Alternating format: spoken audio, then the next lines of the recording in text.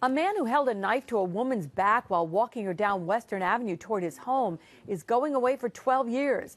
54-year-old Anthony Collins was sentenced just a few hours ago in Albany County Court for kidnapping the UAlbany student who was waiting at a bus stop back in October outside Waterbury Hall on the school's downtown campus.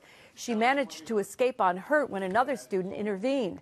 Police said Collins tried to abduct another woman that same day, but she too was able to get away.